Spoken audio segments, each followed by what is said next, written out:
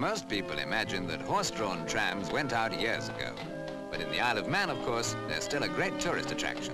Partly because, unlike other forms of transport, the tram has changed little since types like this even earlier electric tram car, built as long ago as 1896, and now one of the highlights of the British Transport Commission Museum of Historical Relics.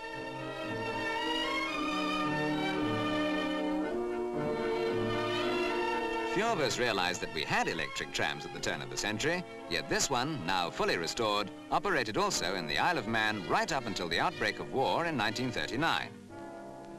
However, other forms of transport have changed, the bus, for example. These old newsreel shots recall the legendary Ole Bill, which served as a troop carrier in France in World War I.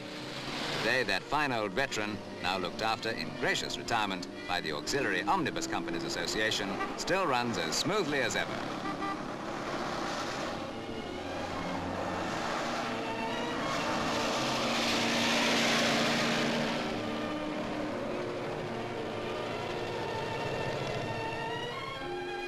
Old Bill is one of the remaining few B-type buses introduced to London in 1910 to replace the horse bus.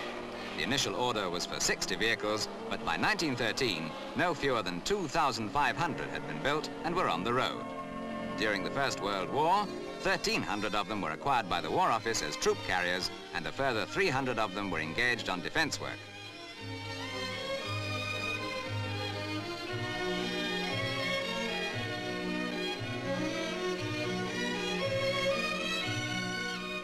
Actually, strange as it seems, the B-type bus was not as fast as its horse-drawn predecessor, being capable of a steady 10 miles an hour.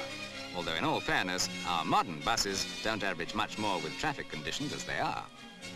But then, of course, Old Bill, with his solid tires, was more used to the battlefield mud of the Western Front, as these famous names testify, than to modern roads.